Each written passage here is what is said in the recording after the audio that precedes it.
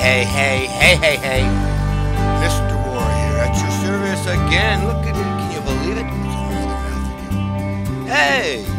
What happened to our feature animal? It's that guy that came part of the program, that tortoise? Oh no. Wait. What's this here? What do you got, a tattoo here? I don't think so. It's another tortoise. It's his caricature buddy. Yes, that's right. I rule over you. It is I, Sir Tortoise. And Mr. Wara, are you going to be like doing some kind of funny cartoon thing, or are you going to do math? Oh, of course, we're here to do Mathematicas. So let's go ahead and get started. As you can see, we are looking at lesson 4.2. Hello, 4.2. We're addressing the topic of multiplied decimals and whole numbers. It's one of my favorite topics. And we have an essential question that lets us know how this instruction is going to be guided, our goal. And today, and only on discount, is we are going to come up with a language frame too. So many of my students like to say like, yeah, like, like. Well, you know what? We're going to start speaking in complete sentences, my friends. I know. This is going to be a challenge. But anyways, our essential question states, how can you use a model to multiply a whole number and a decimal? We will be able to answer that question at the end of the video.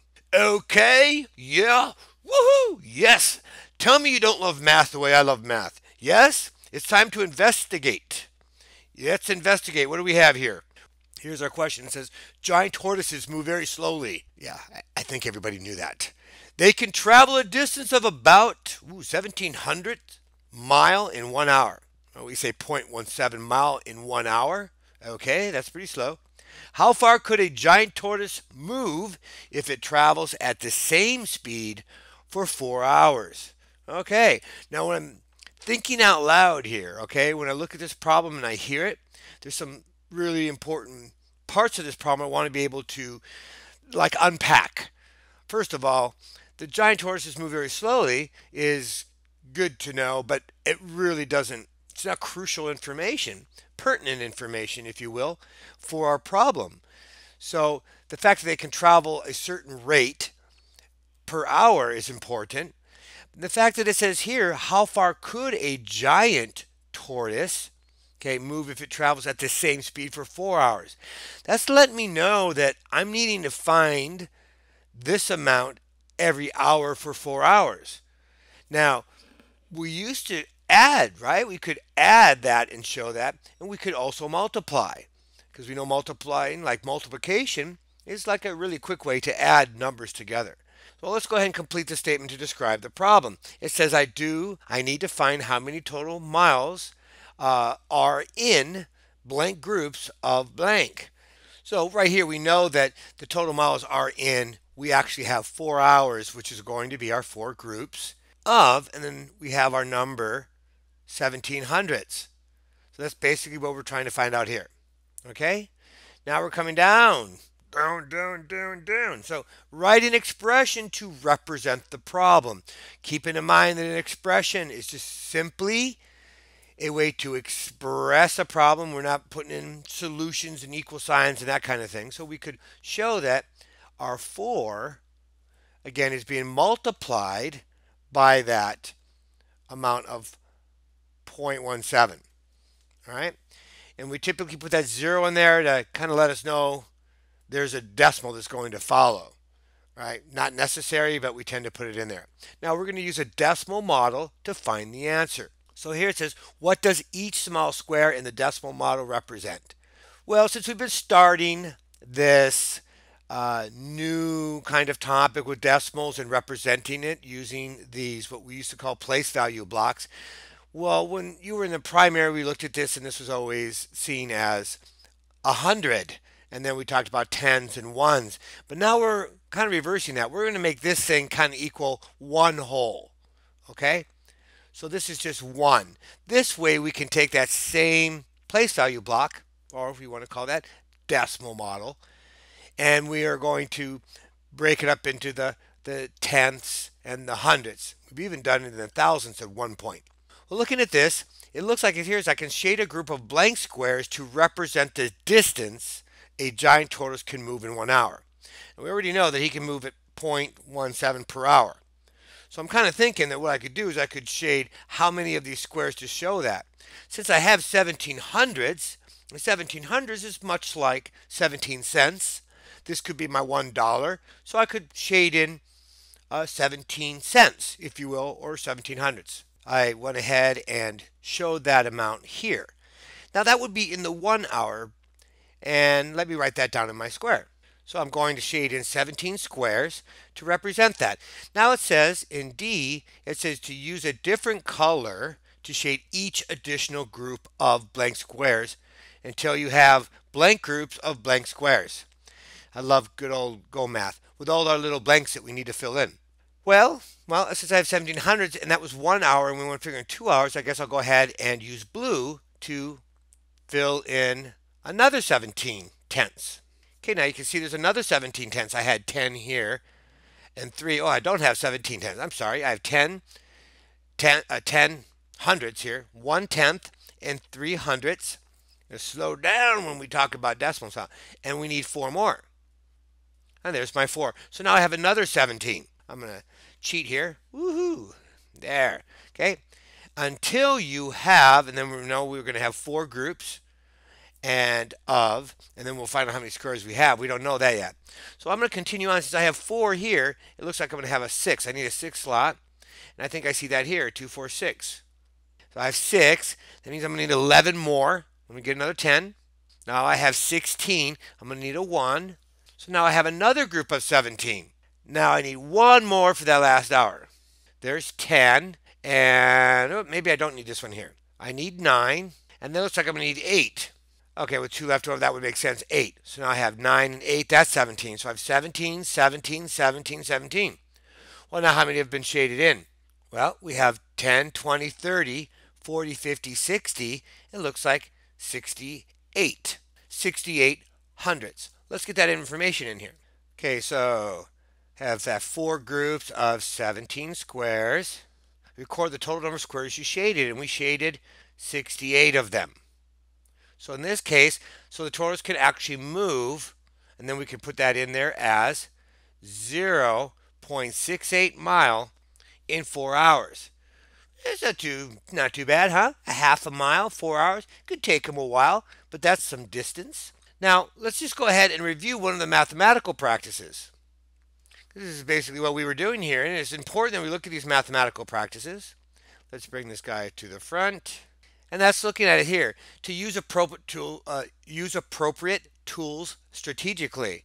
Okay? See, I know when I use certain tools to help me explore and deepen my math understanding. And you can see that's really what we did here. We went ahead and we used a decimal model here, which actually helped us get a better understanding of what was happening in the problem.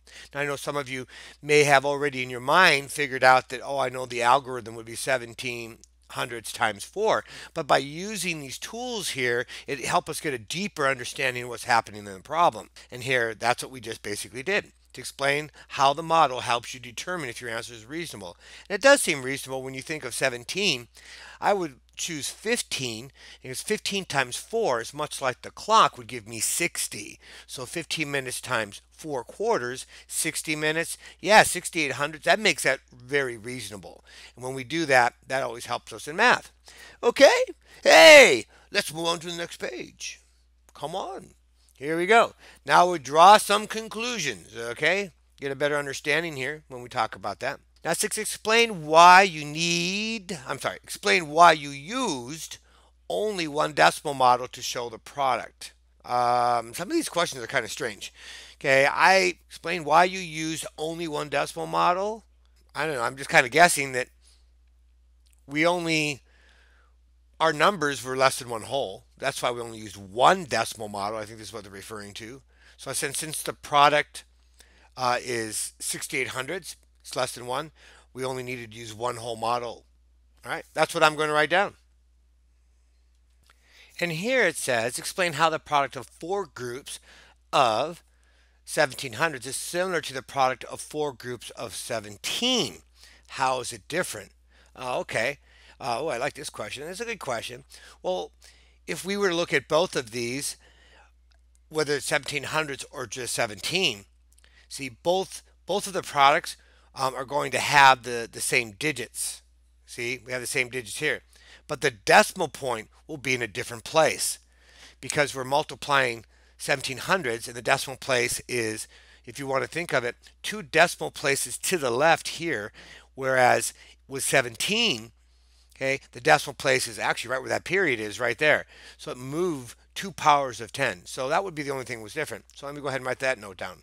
Super. Now it says compare the product of 1700s and 4 with each of the factors. And it says which number has the greatest value. Explain how this is different than multiplying two whole numbers. Okay, well, first of all, we know that the 4, right? The 4 has the greatest value here out of those two factors. And then it says explain how this is different than multiplying two whole numbers. Well, when you multiply two whole numbers, all right, the product has the greatest value. I guess that's what they mean by what we're going to compare. Here is not going to have the greatest value. So I guess that's how they're different. The numbers are going to be larger. So let me write that down. Okay, so finally we have make connections. Okay, let's make some connections. It says you can draw a quick picture to solve decimal multiplication problems. Find the product 3 times 46 hundredths. And it's given us as a step-by-step. This is nice. Nice that you're guiding us through this process. So it says draw 3 groups of 4/10ths and 6/100ths. Remember that a square is equal to 1. So we're basing it on that 1, what we used to call the 100, right? Like the 100 block or the flat. Sometimes they have different names for it, and that was always 100. We're calling that just one whole. So I'll go ahead and do that. So here's my 3 groups of 4/10ths, and here are my 6/100ths. This is one way of modeling the problem. GoMath typically uses this type of modeling. There's all different ways this can be shown. I like a place value chart I've done with Eureka, the Engage in New York program as well. They all work. All right. Now it says combine the hundreds and rename. So there are, you can see 6 times 3, there's 18 hundreds. So we have to rename those. So let's go ahead and rename them. So what I did here is I went ahead and I renamed, so I have 4 here and 6 here. Those are 10 hundredths. And I showed one more tenth here, adding that on. Now I have 5/10ths here, and I have 10 less hundredths over here because I went ahead and renamed that. So let's fill that in. It says there are, and we do know there are altogether, there's 18 hundredths. I will rename, remember how many hundredths? 10, okay, 10 hundredths as 1/10. And we just did that, and that's step 2. Cross out the hundreds you renamed. All right, I guess we'll cross those out. Now combine the tenths and rename. Let's do that. Okay, so now I've taken my 10 tenths and made one whole. And I need to go ahead and update my step 3. So there are, altogether, we had that additional one. So we had 4, 8, 12. So we had 13 tenths. I will rename 10 tenths as 1. That's one whole, or just 1, 1. Means the same thing. So we'll cross out the tenths that we renamed, which is all of these here. Okay, they're in circle, we can see them. And it says record the value shown by your completed quick picture. All right, well, it's showing me one whole, so that's going to be 1. It's showing that I have just, looks like 1, 2, 3 tenths. So that's going to be 3 tenths in the tenths place. And then it looks like I have 6, 7, 8 hundredths. Okay. Now, by renaming these decimals, what does it say here? Explain how renaming decimals is like renaming whole numbers. Very similar, huh? When we regroup and we rename. Now, what I want to do here is, the answer seems fairly reasonable, but I want to go ahead and do the algorithm as well. All right? Little addition here, because this is an important skill that we need to have as well. Now, I would typically, when we're multiplying decimals, we don't line up the decimals like we did when adding and subtracting them. That's really important. Okay, we line up the digits. So it really doesn't matter. So if I were to put my 0.5 0.46 or 0.46, I'm going to line up my digits. I'm not concerned where the decimal is. The decimal here for the 3 is actually way over here. Okay, but I want to line up my digits. So I have 18. I carry my 1. Remember, I'm going to add that 1 because I'm moving into the tens column here. 3 times 4 is 12, plus 1 is 13. 138 sounds great, but remember we talked about that. The digits are the same had these been whole numbers, decimals, doesn't matter. These digits are the same, but the decimal place has moved. So since we have 2 powers of 10 here, okay, and it's actually, in this sense, we're taking the decimal out 2 places out of this number. We're going to put it back in the opposite way because it's like we're multiplying 100 here times 10 times 10. So we just multiplied 0.46 by 100, giving us the number 46, but now we need to put it back in, divide by 100, and then it puts that decimal place right there. And of course it matches up. Isn't that wonderful? Yes, yes, yes. Okay, calm down, Mr. Wara. Calm, do your yoga. Okay, and now last but not least, we want to be able to say, yes, we did it, Mr. Tortoise. But we're going to take a look at that essential question now. It said, how can you use a model to multiply a whole number and a decimal? So here's that language objective that I referred to avoid that like, that kind of thing. We can use this. It's just the way you use a model to multiply a whole number and a decimal is. And this kind of sets us up for what we call a language frame. We can explain our mathematical reasoning. So now we can respond to the language objective. We had this blank where we could fill in our understanding using a language frame. So the way I could use a model to multiply a whole number and a decimal is by modeling the decimal factor, right? And then repeating that model by the same number of times as the whole number factor, which is what we did, if you recall, when we were using those tools strategically. It says I can find the product by renaming. That's what we did at the end, if necessary, and counting the number of each place value they have, that I have. But in this case, this is an example. When we start using these words in our math, it's going to make a big difference in how we're able to understand it. And this may be challenging, but this is where we need to get to, because the better we can express our understanding. Okay, my friends, this was like this wonderful lesson 4.2. You have to love it. Now, you know, we always come to the end of the video, and I always say, those famous, what are they, 4 words? I think they're 4 words. Live long and prosper.